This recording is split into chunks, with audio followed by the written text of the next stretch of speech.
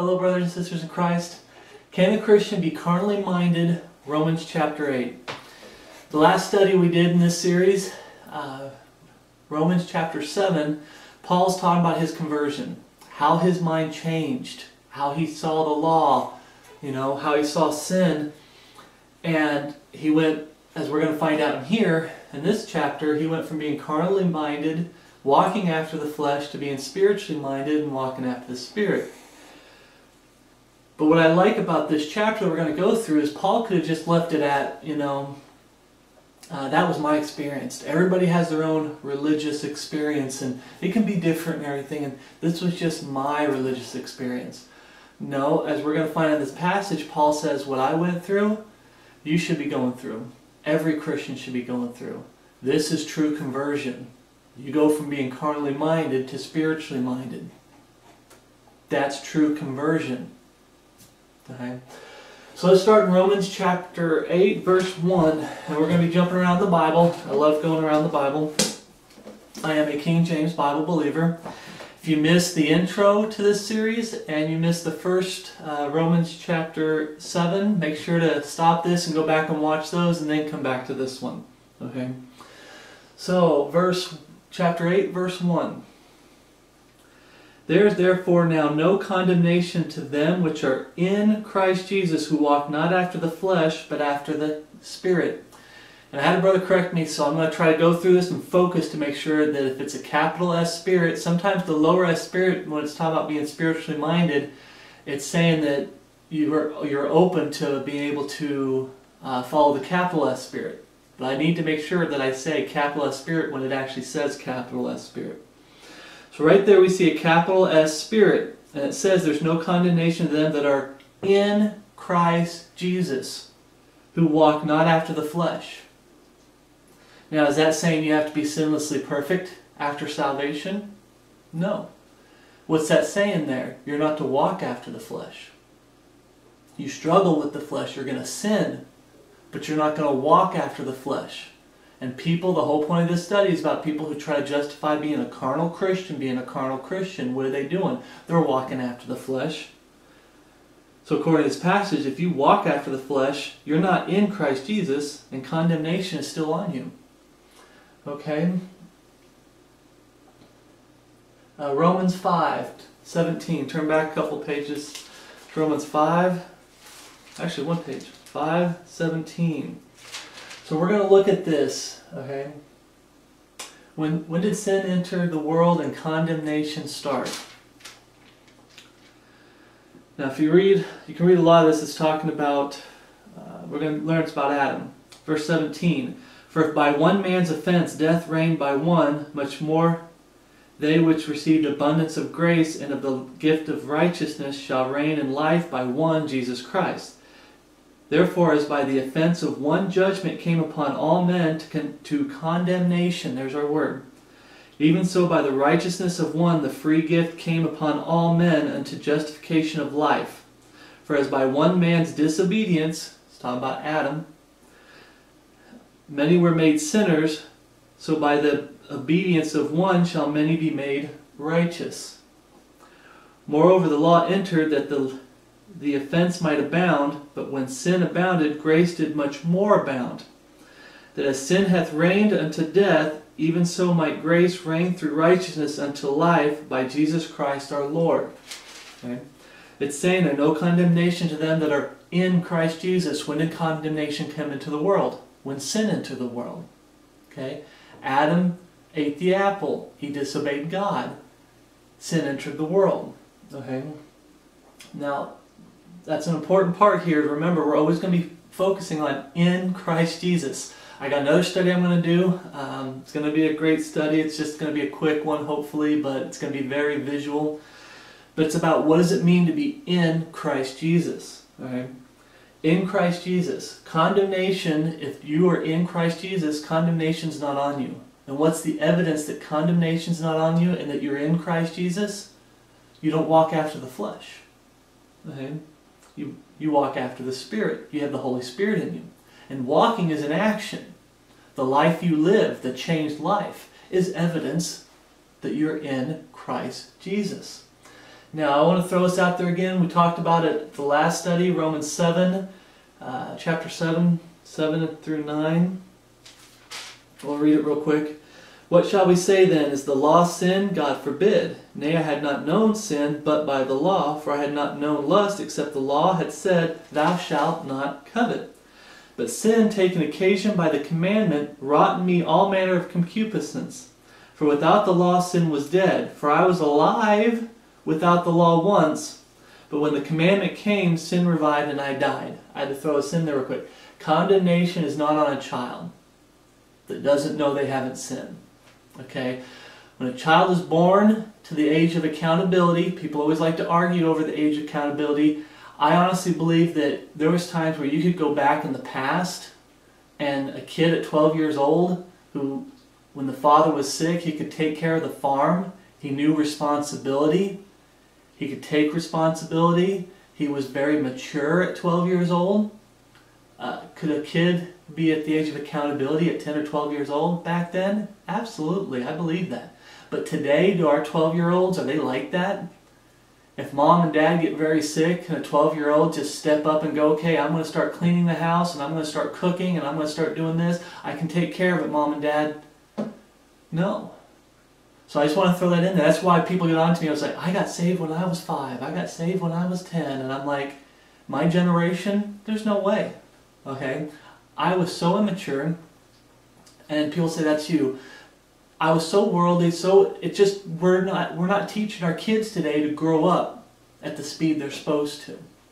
So, I mean, maybe some of you guys can, I don't want to go off on a tangent, but understand what I'm saying, hopefully.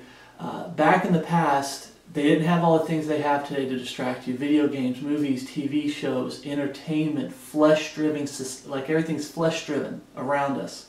Okay? Back in the past, it was about, hey, we have work to do. The sons hung out with their fathers. They learned trade skills. They learned how to do things. They had to mature. They had to grow up. Like I said, you had like a kid that was 12 years old could take over the responsibility of the farm if the dad got sick. Or the dad had to go somewhere, he'd take over the farm for the day. This is a 12-year-old. Today, you can't even imagine a 12-year-old doing that. Okay? But I just want to get back to the subject.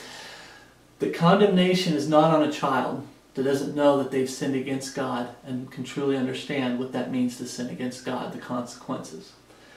Nowadays you have a lot of people telling the kids, you need to believe in Jesus. So say yes, you believe in Jesus. I believe in Jesus. Do you believe in your sinner? Just say you believe in a sinner. I believe in it. They're just repeating what they've been told by their parents or these Bible buildings. It's not heartfelt. And it's evident because all these people that got saved as a child, you'll see them turn their back on absolute truth, or they'll turn their back on Jesus completely and say, I was once a Christian, but now. Why? Because it's not a conversion. It has to happen in the heart. It's a heart thing. But condemnation is not on a child. Condemnation is on someone who knows they've sinned against God, and they walk after the flesh. Okay? When you get saved, condemnation is not on you anymore. So Romans 8, chapter 2, verse 3, or chapter 8, verse 2 through 3, if I can say it right. For the law of the Spirit of life in Christ Jesus, there's the in Christ Jesus, hath made me free from the law of sin and death. For what the law could not do, in that it was weak through the flesh, God sending His own Son in the likeness of sinful flesh and for sin, condemned sin in the flesh. The weak through the flesh, what it means by that, as we learned last study, that the law is a good thing.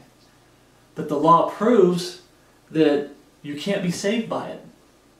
Your flesh, your sinful, wicked flesh is too weak. You're going to fall into sin and temptation, and you're going to sin, and the moment you sin, you failed. Okay? The law can't save you. What is the law? It's a schoolmaster to bring us to Christ. So, the law of the Spirit of life in Christ Jesus versus the law of sin and death. We see the controversy then. Saved versus lost. Okay? John 6:63. Turn to John 6:63. I always look and go, is that right? 63 verses? And it is. John 6:63. Okay. It is the Spirit that quickeneth, the flesh profiteth nothing. Remember what we read about there? With the flesh was weak over here. For what the law could not do, in that it was weak through the flesh. Okay? It is the Spirit that quickeneth, the flesh profiteth nothing. The words that I speak unto you, they are spirit and they are life. Okay? The Spirit right there for the law of the Spirit of life. You can see Spirit there and life. And what's it in? Christ Jesus. Okay? And it's made me free from the law of sin and death. So, as we see there, that the Spirit is what quickeneth, and the flesh profiteth nothing. And that's what it's talking about here. Let's turn to 2 Corinthians 3:6 real quick.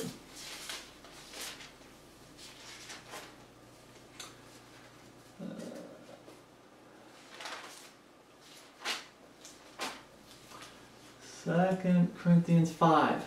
2 Corinthians chapter 5, verse 21.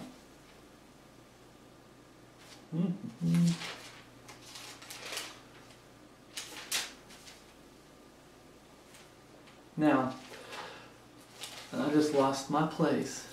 Got to go back and try to get my place again. Thank you, Lord.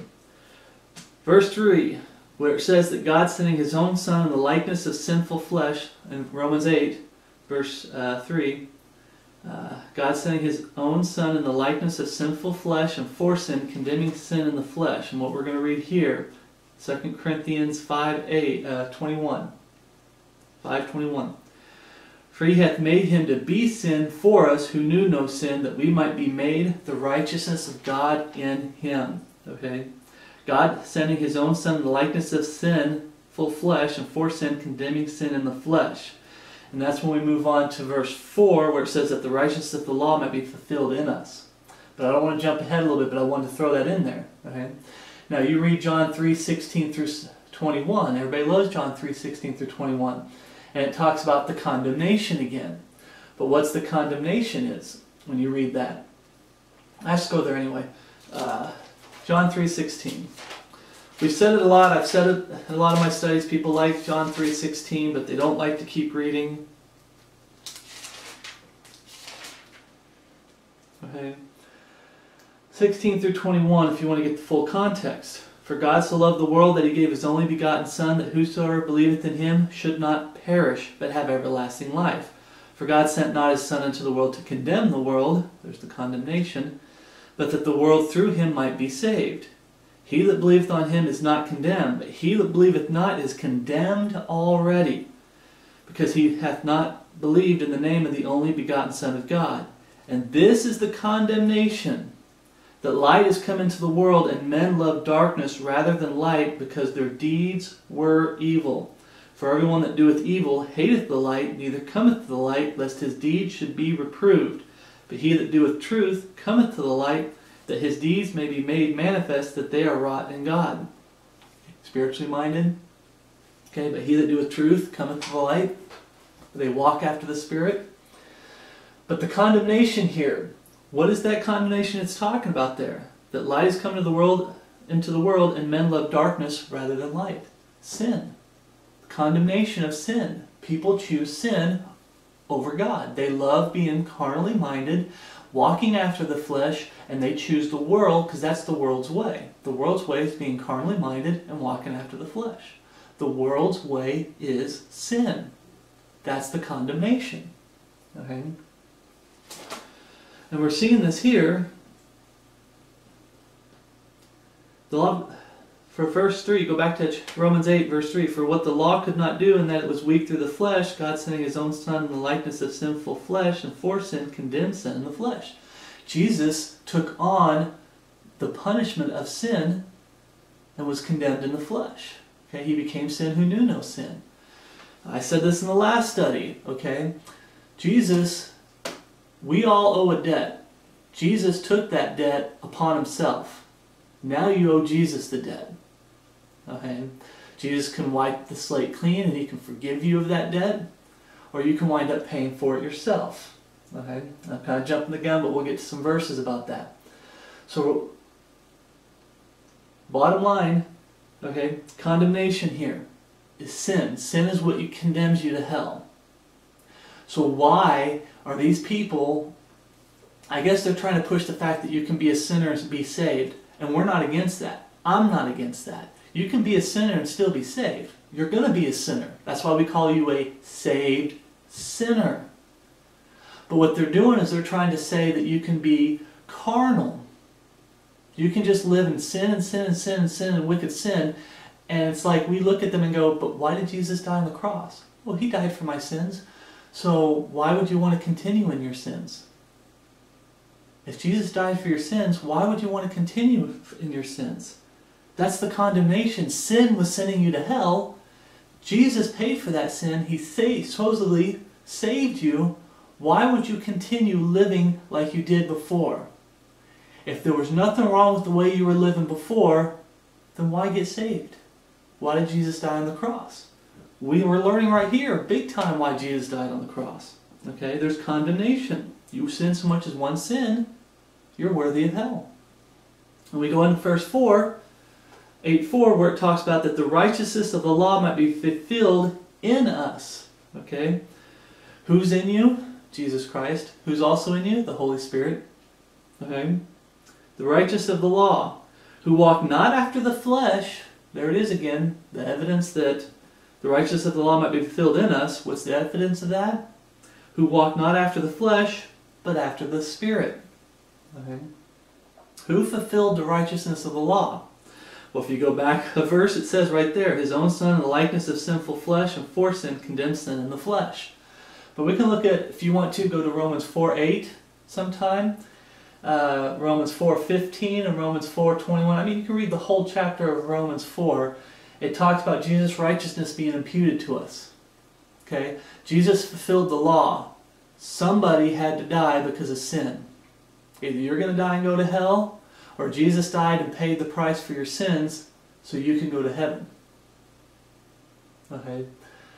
That's what's going on here. Okay? The righteousness of the law, Jesus Christ. And it's fulfilled in us because you have the Holy Spirit in you. It's evidence.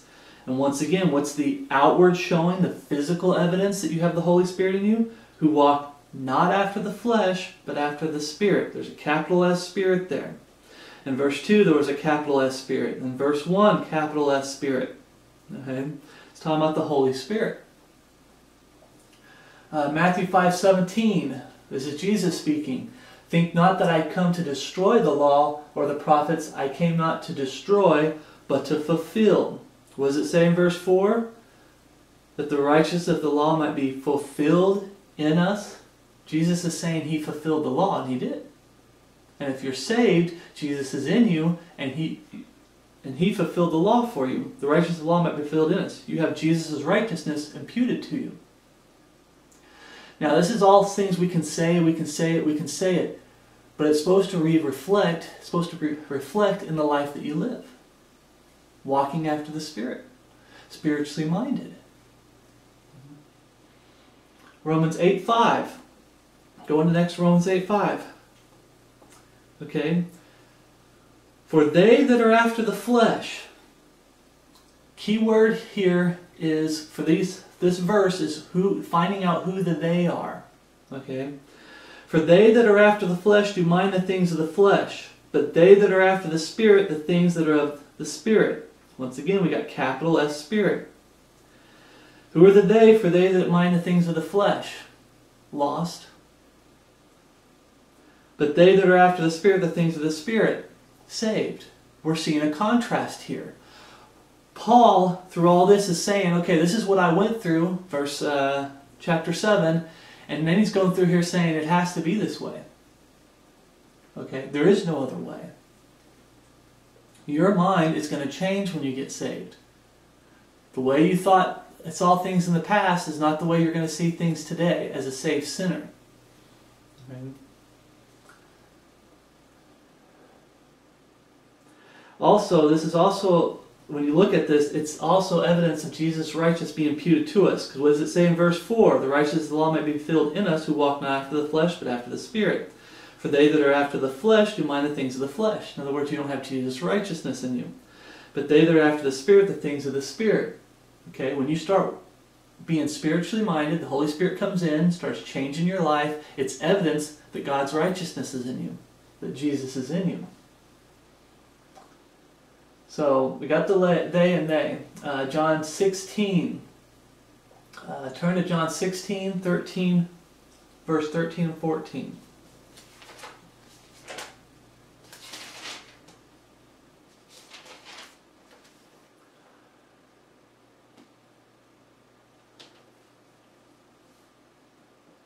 Okay.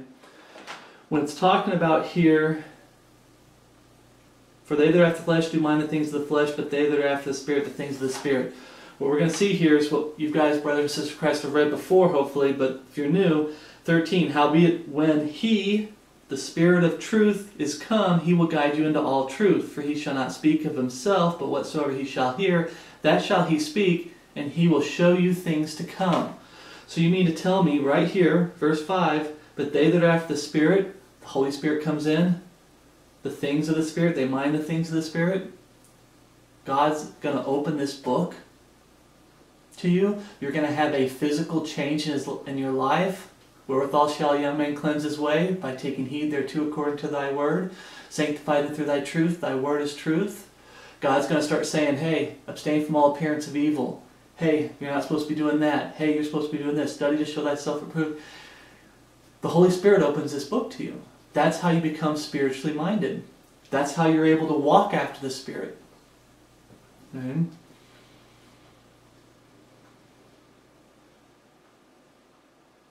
Also in verse 14 of John, I found that very interesting. John 16 verse 14 where it says, I didn't go that far. I forgot to. He shall glorify me, for he shall receive of mine and shall show it unto you. Talking about how the Holy Spirit brings you all into all truth. It also says, He shall glorify me. You mean the Holy Spirit shows us how to glorify God? So bottom line, you're able to walk after the Spirit because you have the Holy Spirit in you, and He teaches you how to glorify God, give God thanks and everything, how to live your life, and He does it through His Word. How to please God. Okay? As we're going to find out, carnally minded, you can't please God being carnally minded. Romans 6, 1 and 2. Going back to Romans 6, 1 and 2. Okay. What shall we say then? Shall we continue in sin that grace may abound? God forbid. How shall we that are dead to sin live there any longer? Or live any longer therein? For they that are after the flesh do mind the things of the flesh. We're supposed to be dead to sin, as it says right here. How shall we that are dead to sin live any... It's hard sometimes. Live any longer therein. Okay? There's a change. We live after the Spirit now. It basically, the way I've always explained it, is when you truly get saved, and this kind of opening my eyes more to it, for you brothers and sisters in Christ, and for me, God's showing me there's more in depth of what it means. But if you want to sum it up, you go from 100%, it's about God. You start out with you. I'm doing it backwards. First, it starts out, you go from being 100% about yourself, your flesh. Your flesh is in charge, carnally minded, flesh driven. You're walking after the flesh. You're 100% about the flesh. Then you go from that to being 100% about God. I mean, how many of you brothers and sisters in Christ can attest that in your life, how everything's just become about God? Everything I do, I talk to God about. I pray about so much to God, saying, hey, help me with this. Lord, thank you for this. Giving God glory in all things. Giving Him thanks in all things. It could be something as mediocre as me going down the hillside, cutting down a tree, cutting some limbs. I'm talking with the Lord. My whole life has become about Jesus Christ. Pleasing God. Why were we created? For Thy pleasure we are and were created. You go from being 100% about the flesh, about the world, to being 100% about God. Okay. That's the transition Paul's talking about here. Okay. He goes from being, oh, I'm doing things for the world, and he thinks he's a religious man, and he's doing things the world's way, and all this stuff, and he's saying there was a change. God came into my life, opened my eyes, and now it's 100% about God. Don't do this. Do that. Why would anybody sit there and defend being carnally minded and walking after the flesh and say you can still be saved? Well, as we read in John 3:16 through, this is the condemnation that light has come into the world and men love darkness rather than light. That's why they're pushing this. That's why they're fighting this. They love their sin, they want to keep their sin and be a Christian. And you can't do that. You can struggle with sin, but you can't walk after the flesh and keep your sin. So Romans 8:6. Here's the big verse that started this whole study that I started looking into. For to be carnally minded is death, but to be spiritually minded is life and peace. To be carnally minded is death? Can you be a carnally minded and be a Christian? No, you can't. Okay? We showed the definitions in the previous study of what carnally minded is. Okay, what carnally is. One of them is talking about lost state, unregenerated. Okay, to be carnally minded is death. Okay. But to be spiritually minded is life and peace. Carnally minded is death. Romans 6:16 and 17.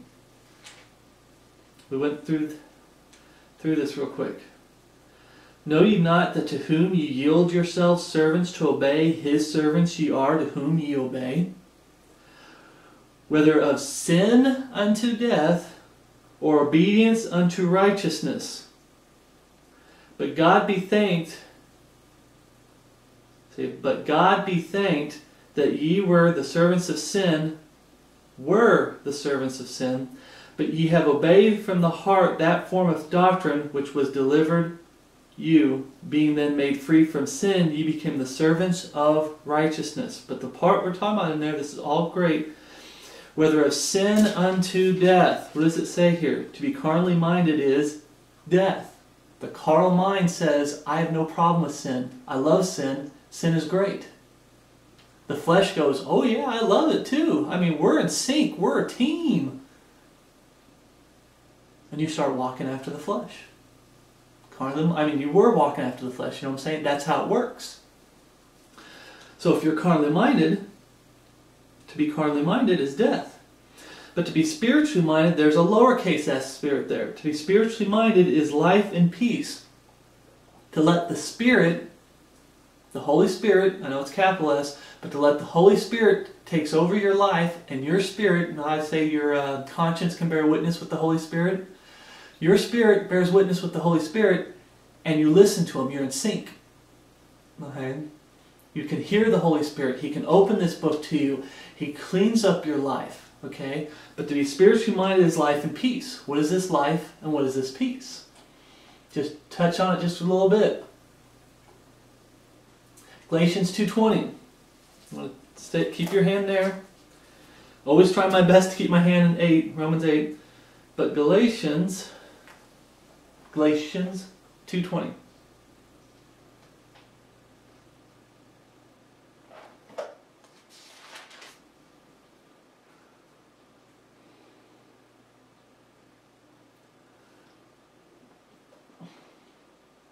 What's this thing about life? Okay, to be spiritually minded is life and peace. Verse 20. I am crucified with Christ, nevertheless I live, yet not I, but Christ liveth in me. And the life which I now live in the flesh, I live by the faith of the Son of God who loved me and gave Himself for me. I do not frustrate the grace of God, for if righteousness come by the law, then Christ is dead in vain. But notice there it says, I live, yet not I, but Christ liveth in me. You go back over here, we read about spiritually minded. It's a lowercase s spirit, but spiritually minded is life. What does it mean? The Holy Spirit comes in. Jesus Christ is in you, and you have life. Remember we talked about the Spirit quickeneth. The flesh profiteth nothing. Okay? The Holy Spirit comes in. Now, how about peace?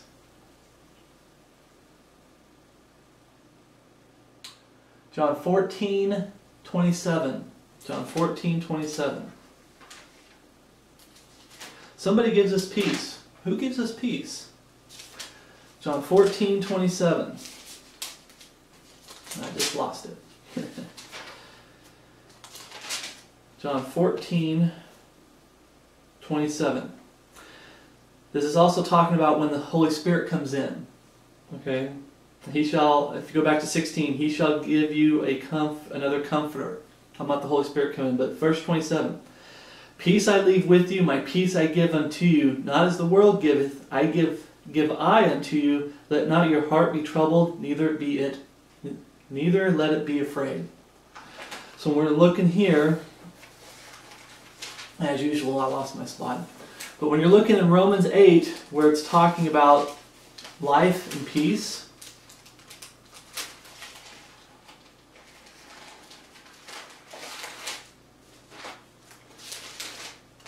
once again, even though it says a lowercase s spirit, I believe it's talking about the Holy Spirit. Your spirit bears witness with the Holy Spirit, and you see that, yes, I'm going the wrong direction, which is why it's taking forever.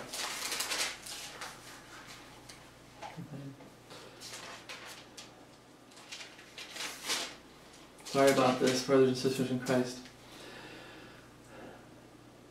Verse 6, I say, but to be spiritually minded is life and peace. As we see there, it's talking about the Holy Spirit coming in. And it says, peace I leave with you, my peace I give unto you. But then he's talking about he's sending the Holy Spirit with you. I'm not going to turn here, but 2 Timothy chapter 1, verse 7. For God hath not given us the spirit of fear, but of power and of love and of a sound mind. Okay, what's the opposite of fear? Peace. Okay, God has given you a spirit of peace. Right?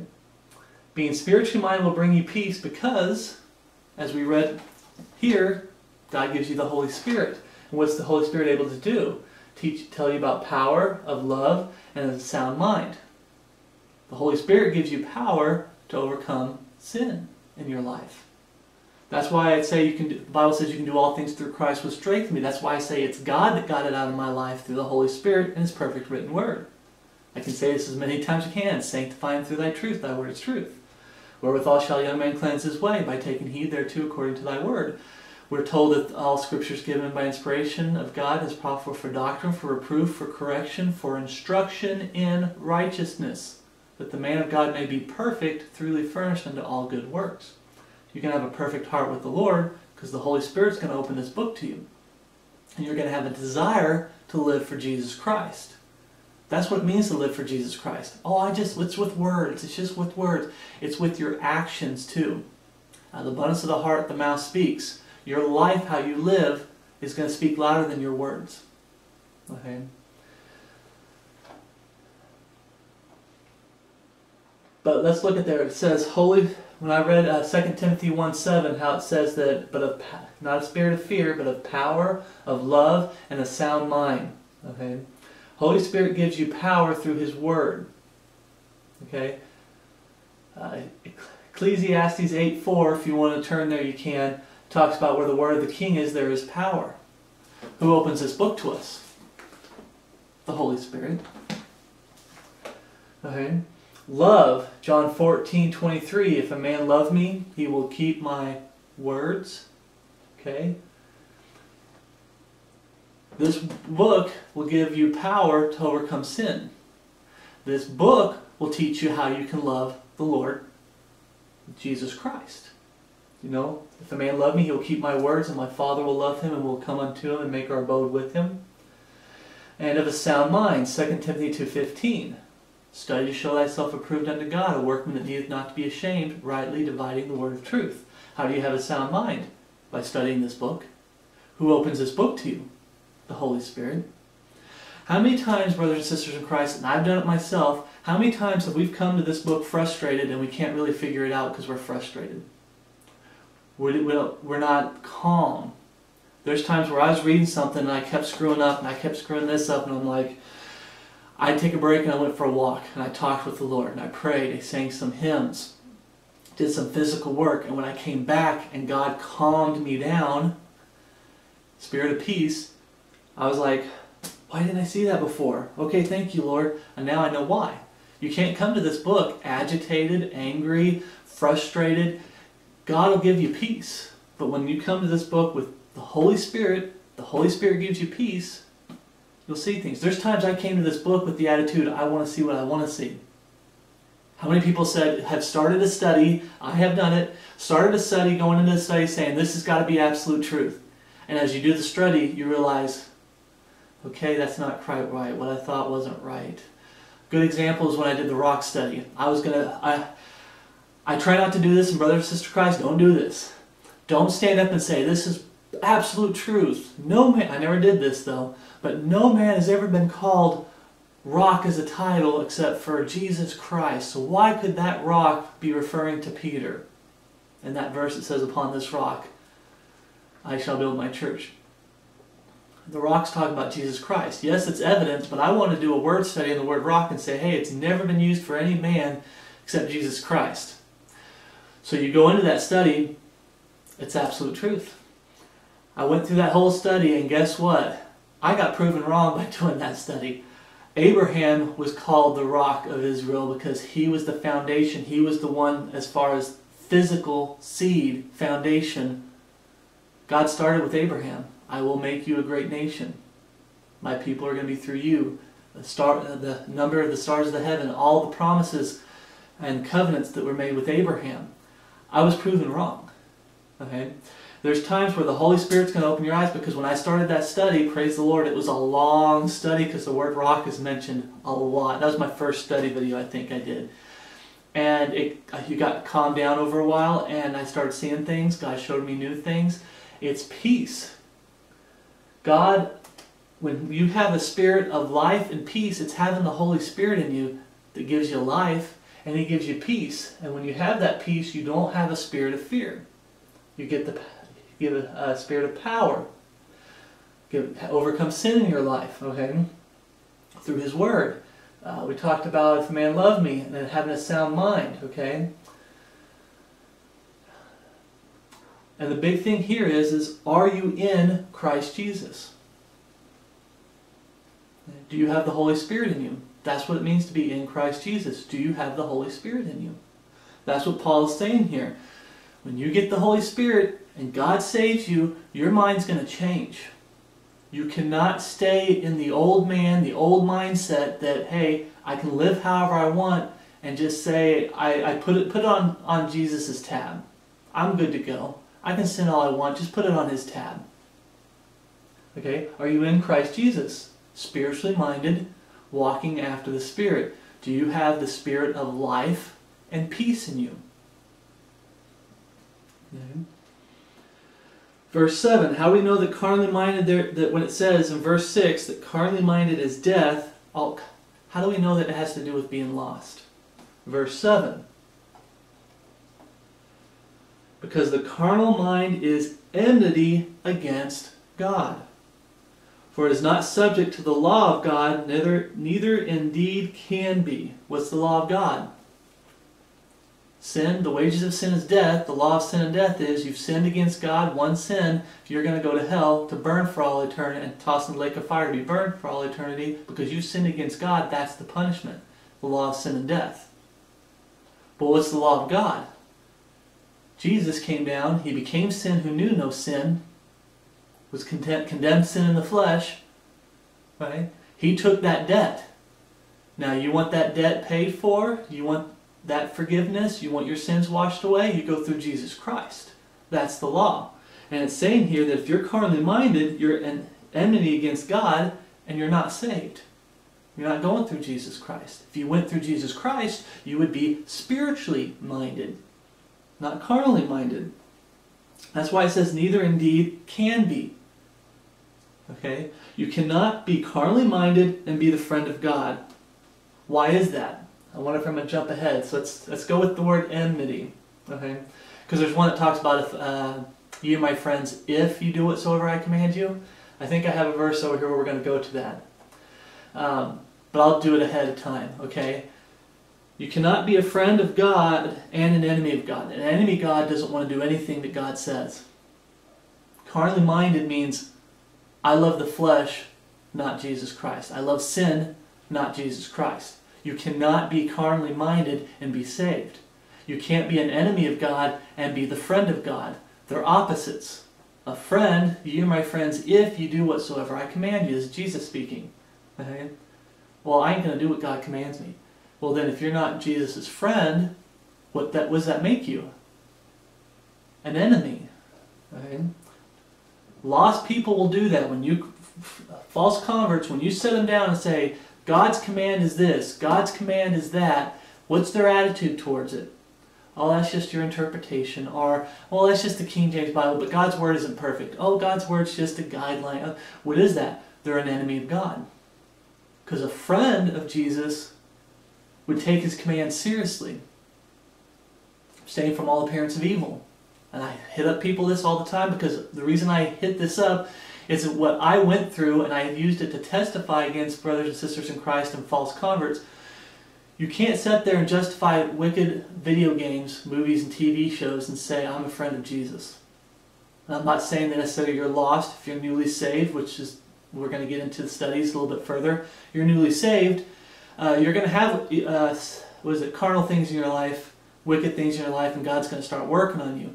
But you can't think about this. You can't sit there and say there's nothing wrong with video games. And you can even sprout, because I've had people say, well, I play this one, it's not bad. I play that one, it's not bad. And then I tell them, but what about these other games you play that are bad? Oh, you know about those? Yeah. Okay, they slip up. Out of the abundance of the heart, the mouth speaks. Okay? And you go, abstain from all appearance of evil. Why are you playing that wicked game? The games you think are innocent, if I show you something wrong in them, are you going to quit them? No, they're not. They're just going to keep saying they're innocent. They're innocent. Why? Why are people attacking this book when it comes to obeying God's commands? Do whatsoever I command you. Goes back to John 3:16. This is condemnation that came into the world, that men love darkness rather than light. They love their sin. You can't be the enemy of God and be the friend of God. Okay, enemy, the quality of being an enemy, the opposite of friendship, as we just said, a state of opposition. So James 4:4, if you want to keep your place in Romans 8, and go to James 4:4. I have this memorized, but some of these, I have a hard time with the addresses sometimes. So I'll start getting excited and say, I got this one memorized, and I quote it and realize it's not that verse, it's another verse. But James 4:4 should be the adulterers. Okay, James 4:4, ye adulterers and adulteresses, know ye not that friendship of the world is enmity with God? Whosoever therefore will be a friend of the world is the enemy of God. Listen to what we just said there, okay? Adulterers and adulteresses. We talked about this in the last study on chapter 7, Romans chapter 7, where it talks about you're married to the world, the old man, and that has to die, so then you are free to be married to the new husband, which is Jesus Christ. So why are they using the word adulteress? God chose adulterers and adulteresses. Okay? Because there's people that think they can be a friend of the world. What's friend of the world? Ye are my friends if you do whatsoever I command you. That's Jesus. So what's the opposite of that? Well, then you do whatever the world commands you. Carnally minded, flesh driven, you walk after the flesh, you do what they command you. You're a friend of the world. Okay? That's the enemy of God. Okay? So what they're doing is they're trying to say, I want to stay married to the old man and be married to Jesus Christ. You're an adulterer if you try to do that. You're false. You're a fake. You're a fraud. I could keep going. False convert. Okay? Servant of Satan. You love the world. You cannot be a friend of the world, obeying the commands of the world. The world's way is sin. Who's the lowercase g god of this world? Satan. So you can't be Satan's friend. You can't be the world's friend and be a Christian. But as we see there, it's still that whole mindset going from being carnally minded to spiritually minded. God saves you, comes in, everything changes. 100% about the flesh, 100% about Jesus Christ. Okay? Enmity against God. I believe that's exactly what this is talking about. A, you can't be married to the old man and the new man. That's called adultery. You can't be a friend of the world, obey the world's commands, and obey God's commands at the same time. You can't. So, John 15. Turn to John 15, 13, 14. John 15, verses 13 and 14.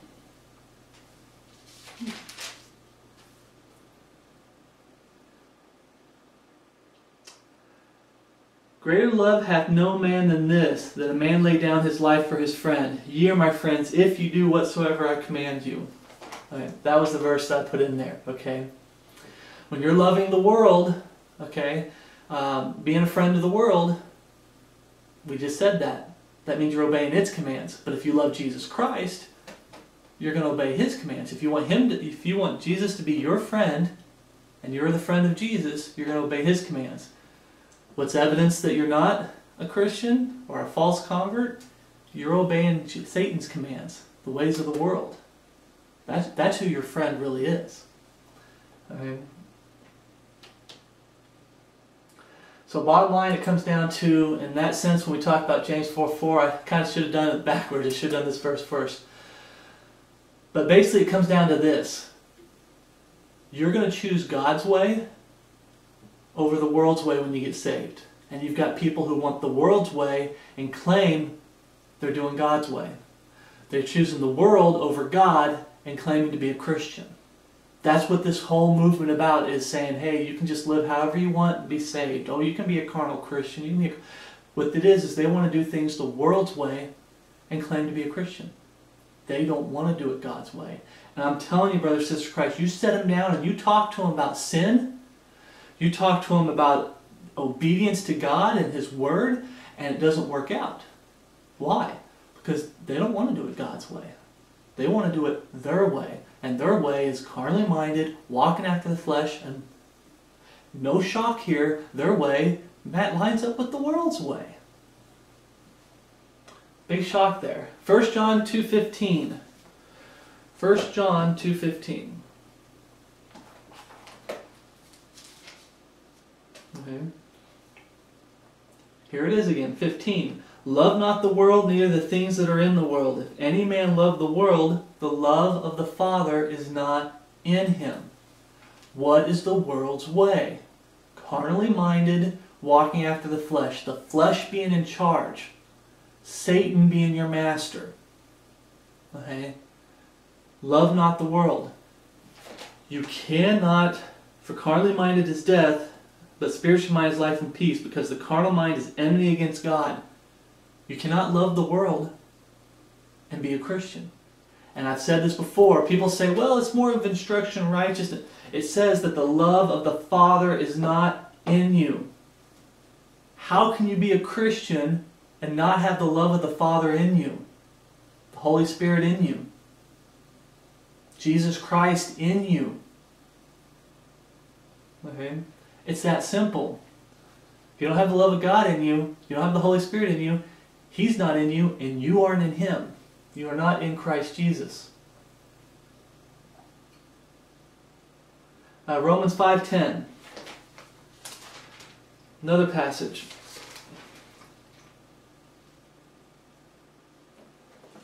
Let's go to verse 6. For when we were yet without strength, in due time Christ died for the ungodly. For scarcely for a righteous man will one die, yet peradventure for a good man some would even dare to die. But God commendeth His love towards us, in that while we were yet sinners, Christ died for us. Much more than being now justified by His blood, we shall be saved from wrath through Him. Verse 10. For if, Bible if, when we were enemies, we were reconciled to God by the death of His Son, much more being reconciled, we shall be saved by His life. When we were enemies, past tense, we were reconciled to God by the death of His Son. You know, enmity against God, to be carnally minded, is enmity against God. Note the if there. When you look at someone who professes to be saved, everything we've been talking about, carnally minded versus spiritually minded. Okay, if, when we were enemies, we were reconciled to God by the death of His Son. Wait a minute. If you're still an enemy, the if doesn't apply. You're not reconciled to God. You're still an enemy of God. I want to keep the world, I want to keep my flesh, I want to keep doing things that the Bible says you're not supposed to. I don't have to keep God's commands and be a Christian. Oh no, I can just live however I want to live. And that's the foundation of the brunt. I remember we talked about this, over 50% of the world claims to believe in a Jesus. And that's the foundation of it. You can have the world and claim to be saved and go into wherever paradise that you claim you're going to be going to. Whether it be heaven or some other paradise that believe in a Jesus. That's what this is all about. You're supposed to be reconciled to God. You're not supposed to be an enemy. So we see here that when it says, because the carnal mind is enemy against God, we know that in verse 6, for to be carnally minded is death. It's talking about going to hell. You can't be an enemy of God and be a Christian. Okay? You can't be going to hell and be saved. It just doesn't work that way. Okay? 2 Corinthians 5, 18 and 19. Real quick. 2 Corinthians 5, 18 and 19.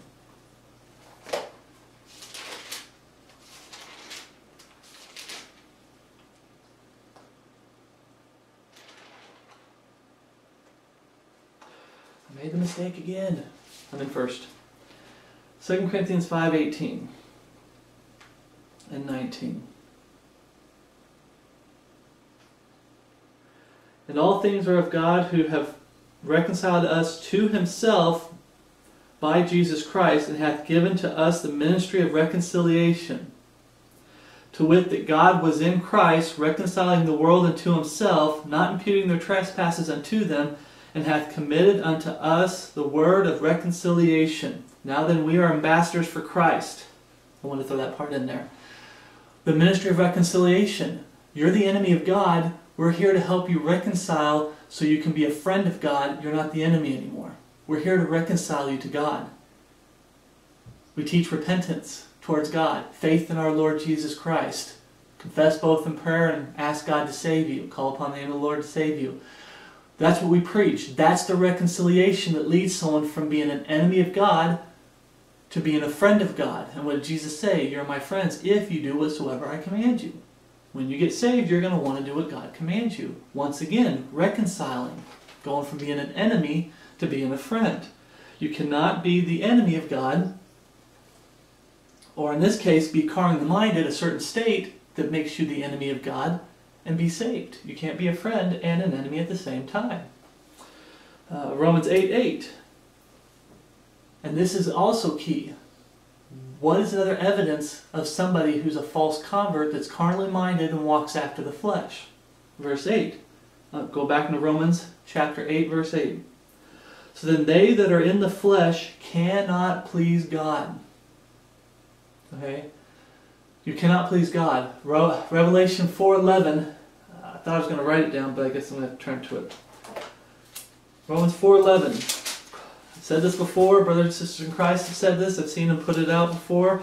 What's the purpose of life? Why were you created?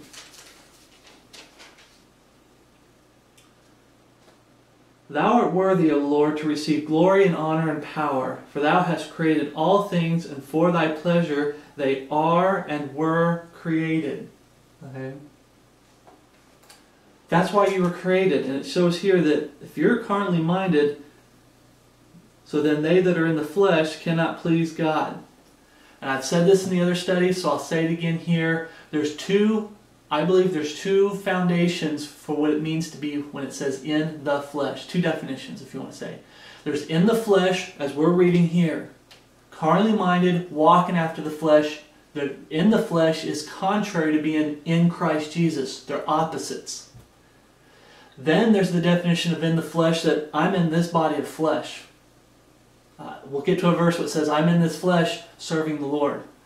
We're 2/3 redeemed. We still have this body of flesh that gets tired, that gets sick, that tries to get you to fall into sin temptation. Understandable.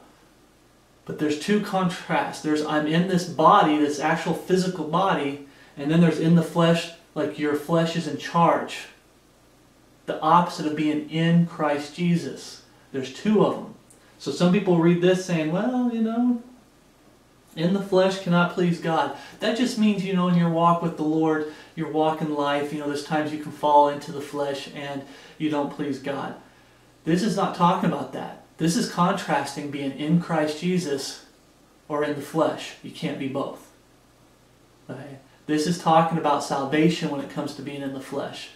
You're either in Christ Jesus or your flesh is in charge. Carnally minded, walking after the flesh, the world's way, your flesh is your master. Satan appeals to the flesh, you worship Satan, because then your flesh gets pleased. Okay. So we'll get to that. Okay. And notice there it says, we read about, for thy pleasure they were created. And those that stand for the flesh, because we read it here, they that are in the flesh cannot please God, and we read that other verse, because I already dropped it. And those that stand for the flesh cannot give Jesus glory in their life. They can't give God honor. They can't give honor to Jesus with their lives and how they're living. And they're not letting Him be the power in His life. Remember we read about the Holy Spirit giving you power. Okay? Peace. He comes in peace. He gives you power. They can't let the Holy Spirit be power in their lives if they're in this state. Why? Because they don't have the Holy Spirit. The Holy Spirit won't come in if they say, I'm going to still be married to the old man, and then claim to be married to the new man, Jesus Christ. Oh, I'm going to keep my old life and try to be saved. It doesn't work that way. It's not works-based to say, hey, Paul's saying there's a change that comes in. Your mind changes. You go from being carnally minded to being spiritually minded, and it shows with the life that you live. And I keep pleading with the brethren. I always bring up movies, TV shows, and video games, but there's people out there that struggle with alcohol, with cigarettes. Weed is a big thing around here, with drugs. I mean, whatever it is, fornication, all this stuff, you cannot please God in that stuff. You cannot give God glory in sin. You cannot give God honor when you're living in sin. Okay? And people who are lost cannot give God power in their life. Okay? Because Jesus, the Holy Spirit, isn't in them.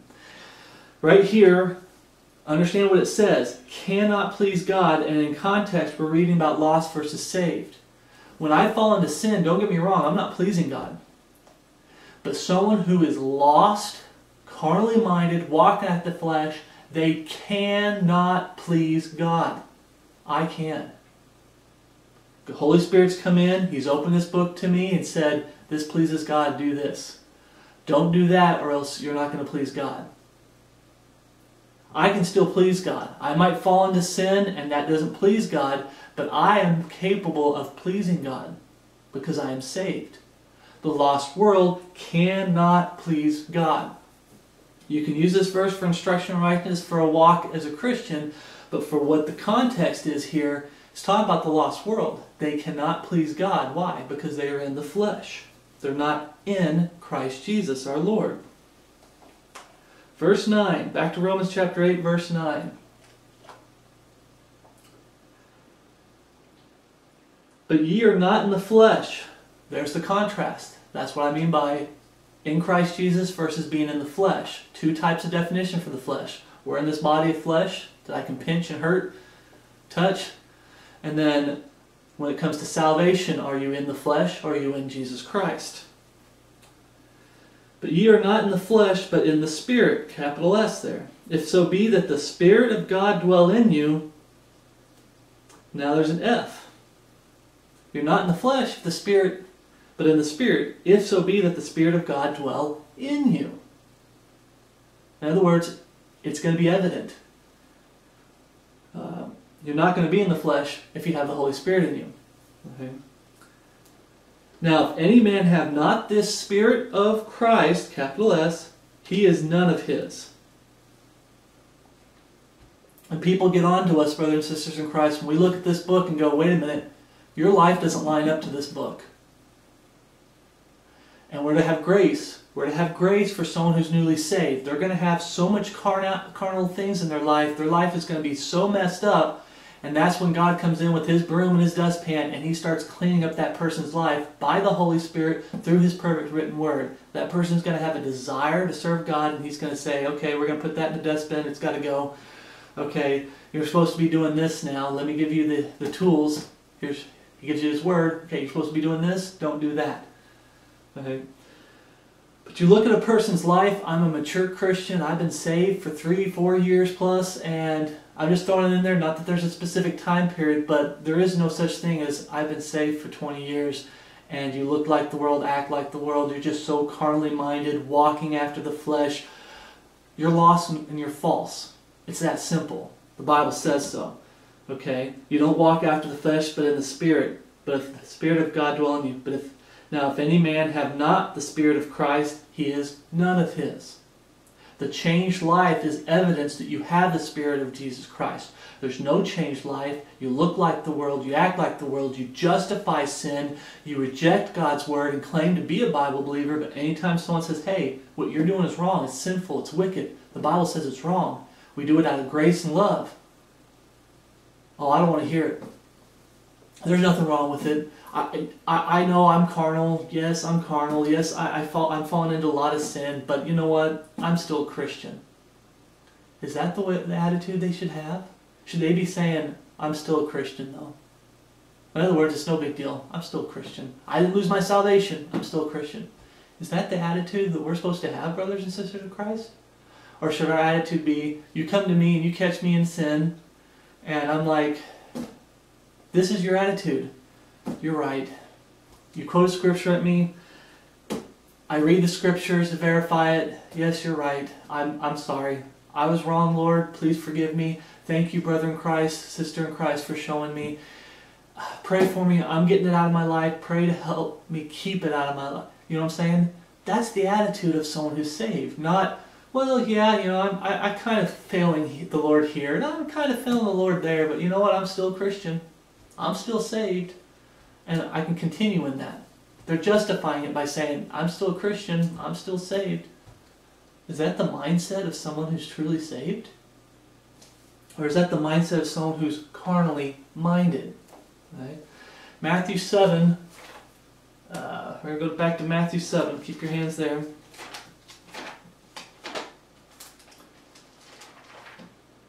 Matthew chapter 7.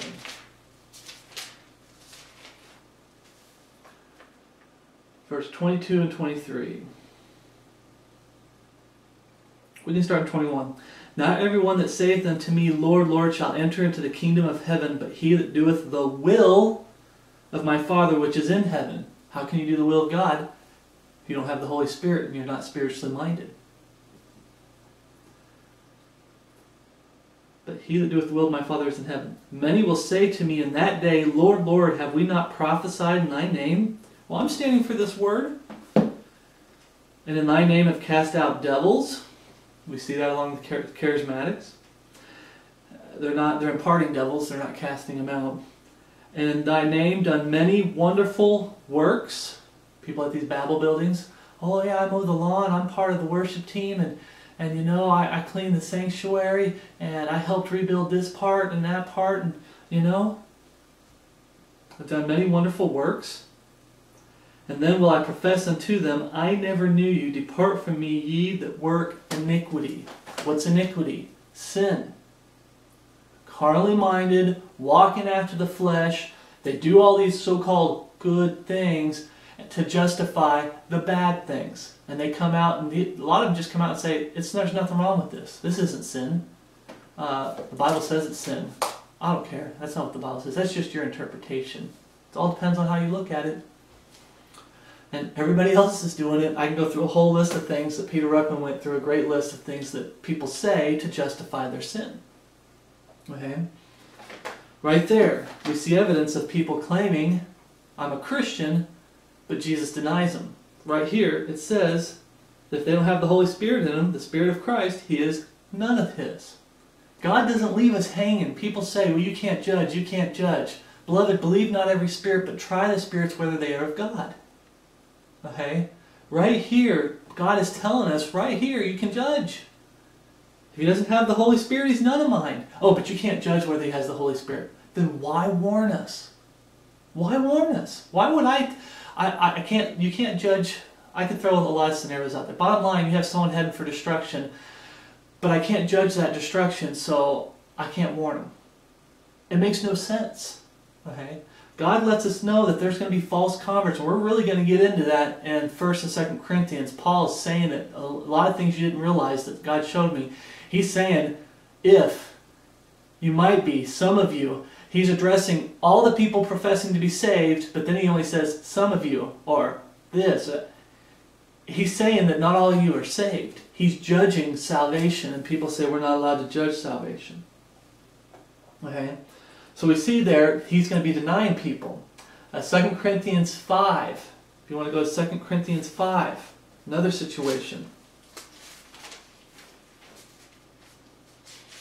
This time I'm going to 2 Corinthians, not 1st. 2 Corinthians 5, 17 and 18.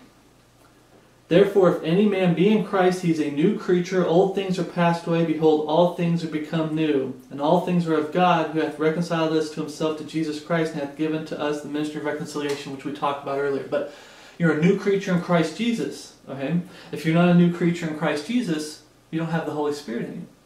And if you don't have the Holy Spirit in you, you're none of His. Okay?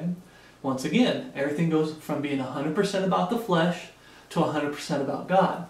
Okay? Remember we talked about Romans chapter 8 verse 1. Walking after the flesh versus walking after the Spirit. Verse 2. The law of the Spirit of life, which is in Christ Jesus, versus the law of sin and death. Verse 4 talks about God's righteousness being in us versus having unrighteousness in you. Okay, you see the contrast? 100% about the world, about your flesh, and 100% about God. Okay? And then we talked about 2 Corinthians 5:21, having the Holy Spirit in you, guiding you into all truth. Okay? A new creature in Christ Jesus. What does that mean? The Holy Spirit comes in, you go from being carnally minded to spiritually minded. That's what it means by all things have become new. Everything about my life is about Jesus Christ. It's about pleasing Jesus Christ, obeying Jesus Christ, serving Jesus Christ, loving Jesus Christ. If a man love me, he will keep my words. This is Jesus speaking. It's all about Jesus. And these people out there that are defending these carnal, being a carnal Christian, it's all about themselves. Brothers and sisters in Christ, hopefully this will encourage you to once again, I've done this myself, go through your life again. Walk through your home with your wife and talk with the Lord, talk with your wife, pray, and walk through the home and say, Lord, is there anything evil in our home that we still need to give up? Sit down with your wife, talk with the Lord, with your, honey, is there things that we aren't doing we need to do more of? You can do it one-on-one with the Lord. The husband talking to the wife, or if you're a single man or a single woman, hey, Lord, is there any evil things in my home? I talked to one brother in Christ that I told him that he needs to get a studio apartment if he has to. If you have to, worst case scenario, you get a studio apartment, you get a job. If it's a part-time job, you're living month to month, you're barely getting by, but that home is your home that God has given you, and you can make it a godly home. You're 18 or older, you're living with your parents, they're wicked, there's sin, there's temptation around you. Get out and get that studio apartment. Oh, I got roommates and everything, and they're lost, I'm saved, and there's a lot of... Get out and get that studio apartment. Yeah, but it's just one little... I stayed in a studio apartment that was smaller than the room I'm living in now, and it just had a built-in bed, and it had a little bathroom, and it had a little counter over here where it had a sink, and I had a microwave. I know some people aren't for microwaves, but it had a sink, it had a microwave, and that's where I lived once. But you know what? It was cheap. I was working a part-time job. I wasn't grateful. I was lost back then about it. But if that's what it takes, you can have something like that and make it a godly home. Free, abstain from all appearance of evil. Right? You do what it takes, brothers and sisters in Christ. Go through your life. Say, Lord, am I not doing something as much as I should be doing it? Okay? That's what I'm hoping this is encouraging. And those who are false, I'm hoping this is opening your eyes to the fact that you're carnally minded, you're walking after the flesh, to say, you know what? I've been holding on to my sin. I'm not truly saved. I'm walking after the flesh. I'm carnally minded. I'm doing things the world's way. Wait a minute. My flesh is in charge. I need to get saved. I'm not really saved. That's what I'm hoping this gets through to people. True salvation, there's going to be a conversion. There's going to be a change. You're going to be a new creature in Christ Jesus. Back to Romans 8:10. Remember verse 9 said, if any man have not the Spirit, he is none of his. So we're going to read 10 and 11. And if Christ be in you, the body is dead because of sin, but the Spirit is life because of righteousness. Okay, who's the righteousness that's in you? The law of righteousness fulfilled in us? Jesus Christ. Who's inside you? The Holy Spirit. I always say that because people don't like the Godhead. They like their pagan Trinity. They're one and the same. So you have Jesus in you and you have the Holy Spirit in you. So if Christ be in you, the body is dead because of sin, but the Spirit is life because of righteousness. We just read that. So you have God's righteousness in you. Verse 11. But if the Spirit of him that raised up Jesus from the dead dwell in you, he that raised up Christ from the dead shall also quicken your mortal bodies by the Spirit that dwelleth in you. Okay. The body is dead because of sin. The wages of sin is death. Okay. Does that mean carnally minded and walking after the flesh? Okay, body is dead because of sin. Right here, because it says that. The body is dead because of sin. The wages to be carnally minded is death. It's not the same thing. Okay, when it says here that he will quicken your mortal bodies by his Spirit that dwelleth in you. What this is talking about is, remember that change. You're in the flesh when you're lost. And you go from that to being in Christ Jesus. The old man is dead and buried. You get resurrected as a new man. Okay?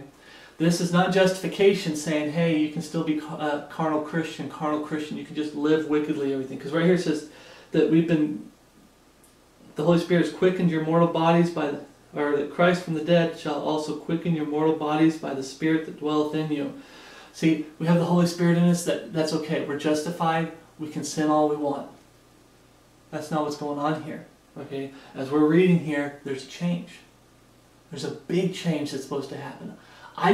For the longest time, I didn't get it when I was newly saved. A lot of people were fighting truth. They're fighting the Bible. They're fighting the major doctrines. They're fighting instruction and righteousness. I was just a mess. I was a complete wreck when I first got saved, and you're supposed to be. But I had such a love and a desire for the Lord. The Holy Spirit came in. I'm like, what do I need to do, Lord? Get that out? Okay, it's gone. This, like a zeal, the Bible word zeal for the Lord. I need to do this, I'm going to do this. I had a desire to do that. And then you come across these people that are like, it's okay. I mean, if you want to do that, that's nice. It's just not for me. And you're like, what's wrong with you? How come you don't... Why is there a difference between how I acted and how I was and how they are? And you get so antsy. Because they're lost. They profess to be saved, but they're lost. Right? And it took a while. When you start maturing as a Christian, I started seeing that. Right? The Spirit of God dwells in you. You're made alive. Okay? The Spirit of life and peace. The Holy Spirit comes in and tells you how to live your life, and He gives you peace. You start having true joy in your life. You can go through the hardest times ever, and God will still give you peace through it. He'll give you some joy through it. That's what it means to be saved. You're no longer carnally minded, but spiritually minded. Now, there's 3 Bible ifs in 9, 10, and 11. Okay, that we just read there. Chapter 8, verse 9, 10, 11. There's 3 ifs. Okay. Now remember, going back to the story of the wine, Mark chapter 2, verse 22, where Jesus is speaking, saying you cannot put new wine in old bottles. Okay? If you do not have the new bottle, which is evidence that you have new wine, you cannot have the new wine.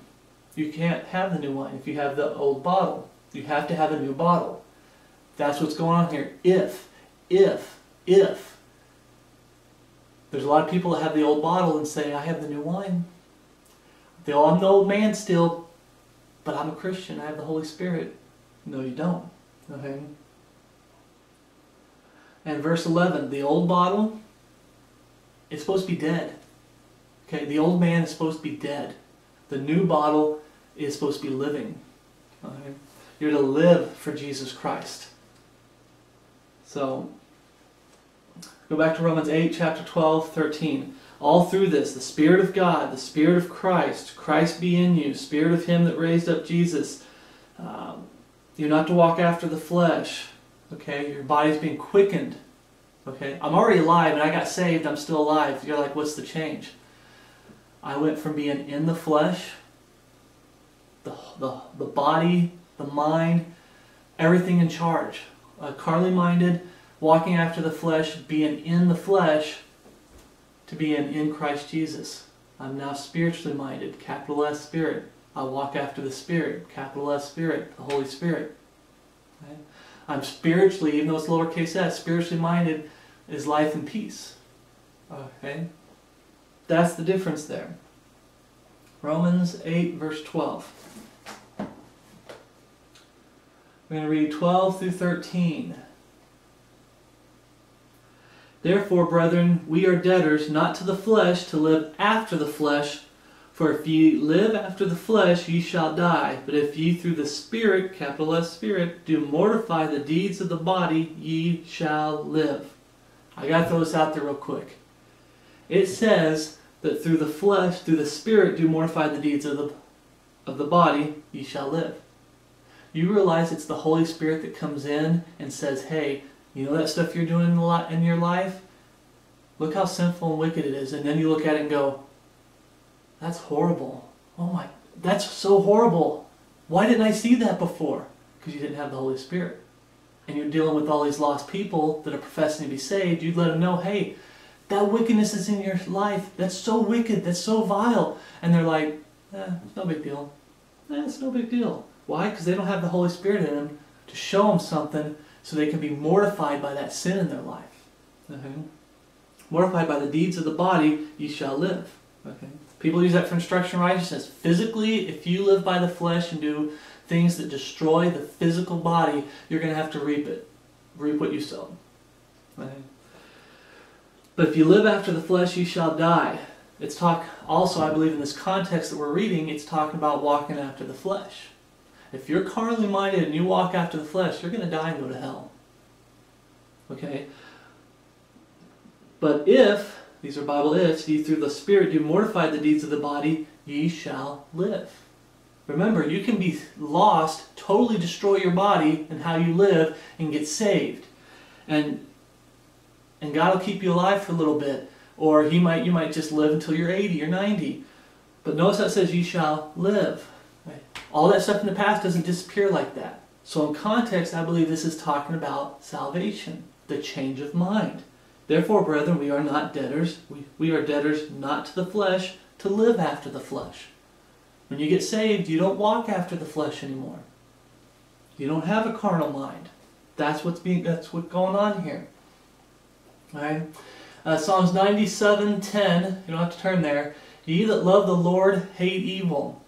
He preserveth the soul of his saints. He delivereth them out of the hand of the wicked. Ye that love the Lord hate evil. There's a change here. Isn't that a change of mind? You go from, oh, I have no problem with evil, I have no problem with sin, to mortifying the deeds of the flesh, to hating evil. Proverbs 8:13. The fear of the Lord is to hate evil.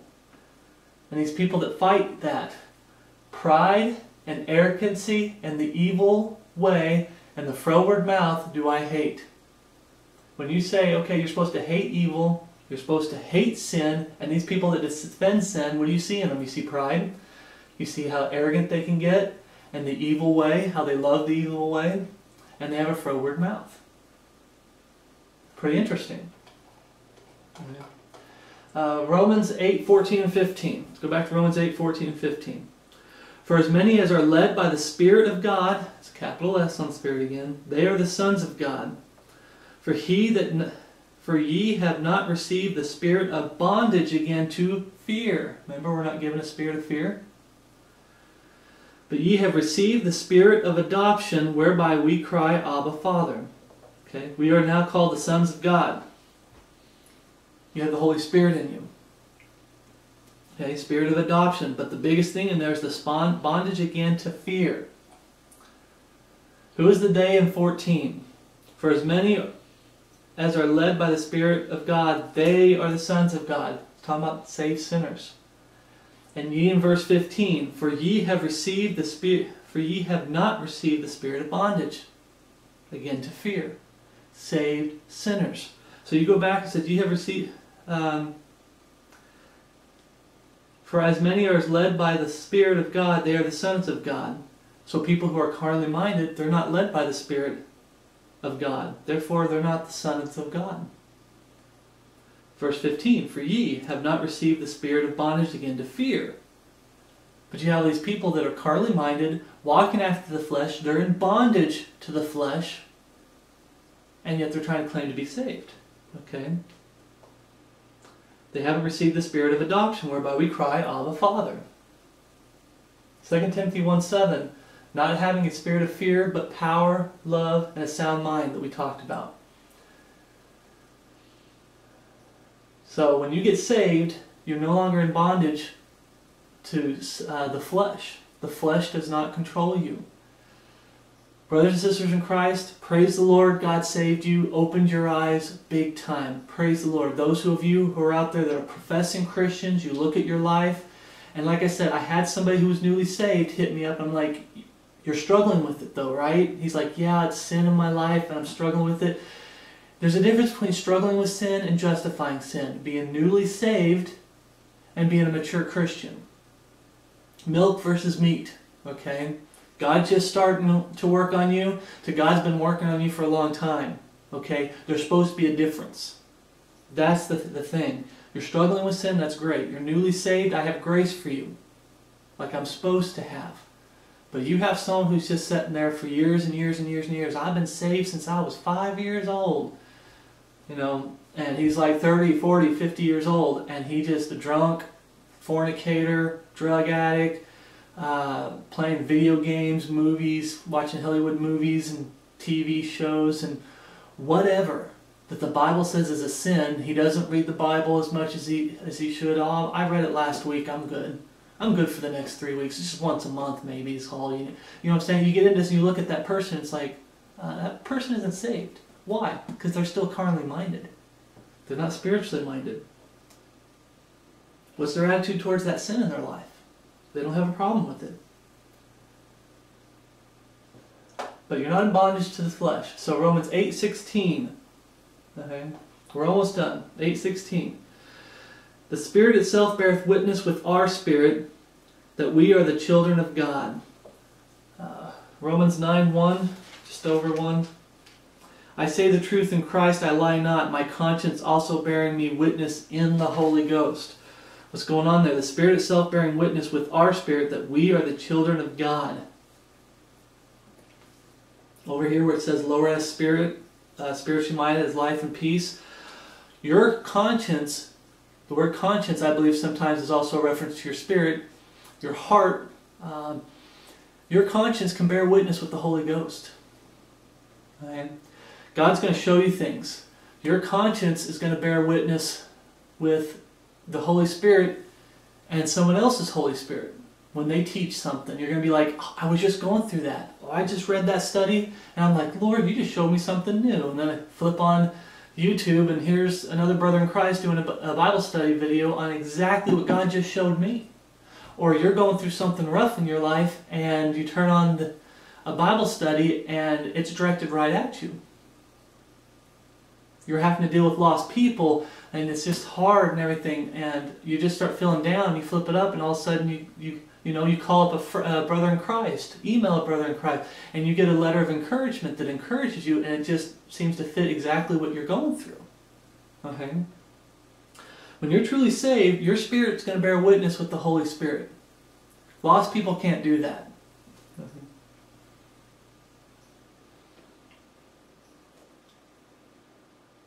Verse 17. If children,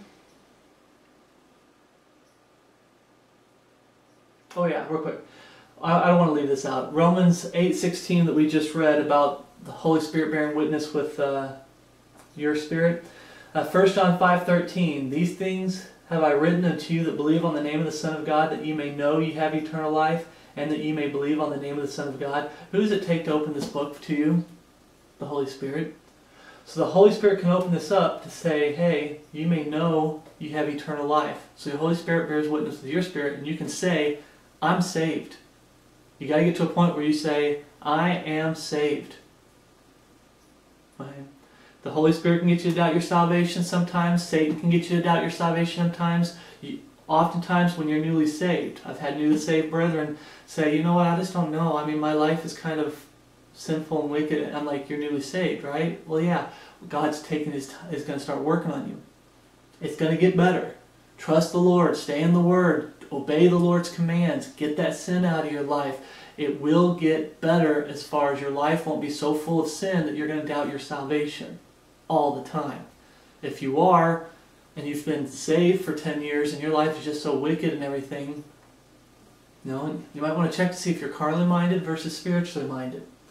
So he can bear witness with you through the Holy Word. The Holy Spirit through God's Word can testify of things. I know I'm saved because this Bible says I'm saved, and I can understand it because I have the Holy Spirit in me, bearing witness. So for encouragement, we're going to keep going for Romans 8, 17 and 18. Romans 8, 17 and 18.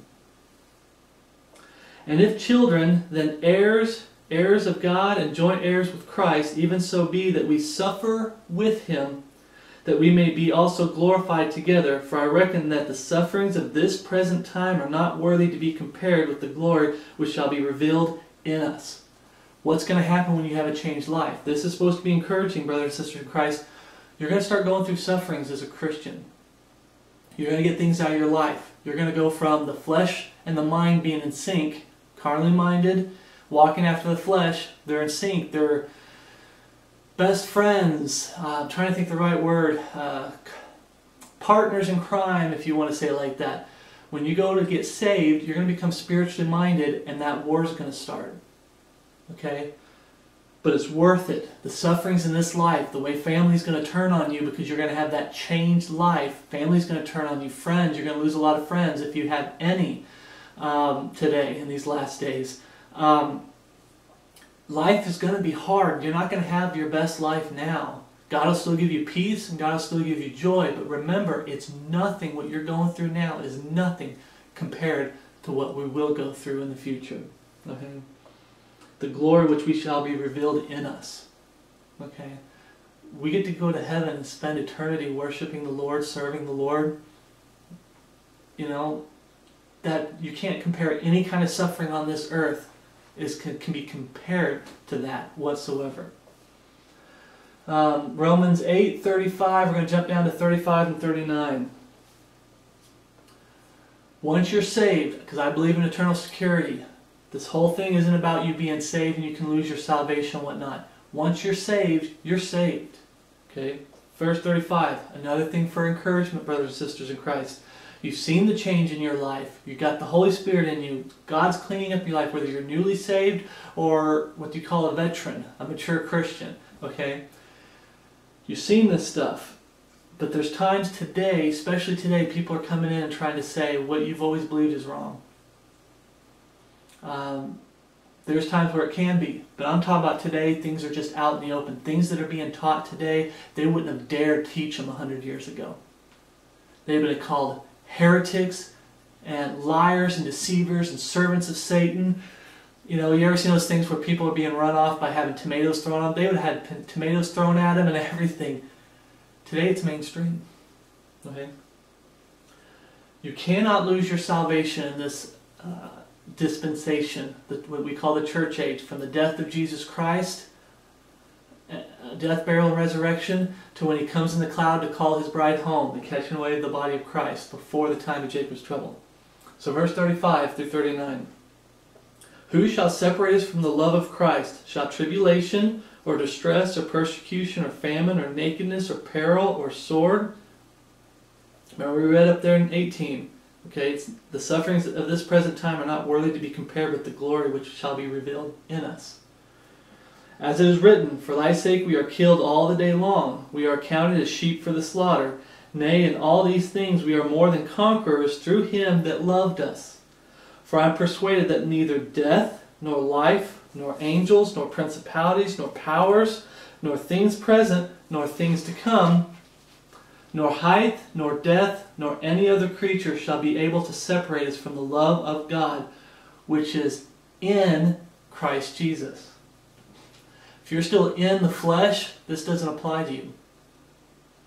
If you're in Christ Jesus, this applies to you. And thank you, Lord, that it applies to me. Okay? So, that's it with this study. Romans chapter 9. So we see this right here, given a prelude. I hope that's the right word, prelude. Before we get into 1st and 2nd Corinthians, Paul is setting the standard, saying, this is what I went through, this is what a Christian goes through. And when we got through Romans 8, not 9, that we just did, it shows that, hey, this has to happen this way. What Paul went through in 7, it happens this way. Why? Because what's the opposite of what happened to Paul? Carnally minded. You can't be carnally minded. It's not just a one-time experience that Paul had and it was just for him and it's not for anybody else. It's for every saved sinner. Okay? You're not to be carnally minded. Can a Christian be carnally minded and be a Christian? No, you can't. Get that out of your vocabulary, carnal Christian. When I ask somebody, can you show me in the Bible where it says carnal Christian? A Christian has a title of being carnal. Show me that in the Bible. They can't do it. We need to get that out of our vocabulary. There is no such thing as a carnal Christian. Okay? There's a Christian that's newly saved that has a lot of carnal things in their life, which we'll get into in 1st and 2nd Corinthians, but there's no such thing as a carnal Christian. Carnal means that your flesh runs you. You are carnally minded. Newly saved, you're going to have a lot of carnal things left in you from when you were carnal, were carnally minded, and God's going to start cleaning up your life. There's no such thing as a veteran Christian saying, oh, you can still be carnal. We've got to start getting that out of our vocabulary, okay? You can be a saved sinner, okay? But you need to have a certain attitude towards that sin now. There's a different attitude, a change in mind when it comes to that sin. So I will see you in the next study. Grace and peace from God our Father and our Lord Jesus Christ be with you, and my love for you, which is in Christ Jesus. See you in the next video.